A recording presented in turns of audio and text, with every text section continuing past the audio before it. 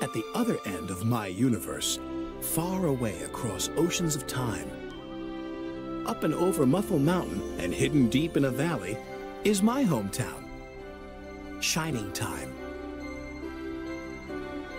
Every now and then there appears a sign that points just round the bend to a place you'll find covered in clover. The magic comes over you, showing up right on time.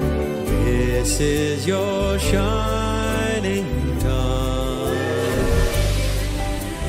climbing through stars to your own cloud nine.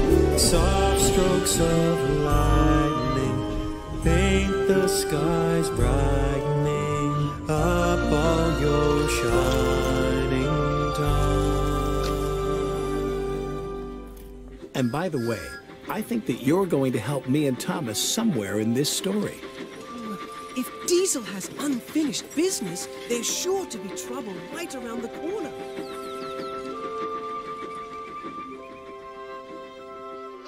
Sandal fly, boot fly, shoe fly, that's it. Better still, buzz off. Botheration! You weren't concentrating, Thomas. Lucky for you that the buffers were there.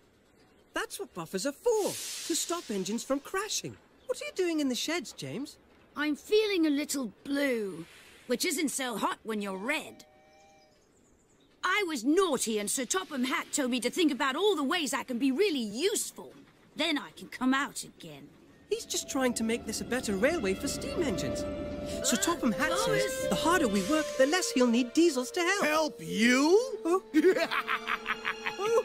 You'll always need help. Because steam engines are cowardly, cranky, worn-out hunks of metal who couldn't hurt a fly. No, we're not. Yes, you are. Aren't. Are? Now, I've come back to find a lost steam engine. What? I'm gonna destroy her and dominate you. And then you'll be nothing but useless scrap. Right, Pinchy? Big bully. Stinker. We're really useful engines.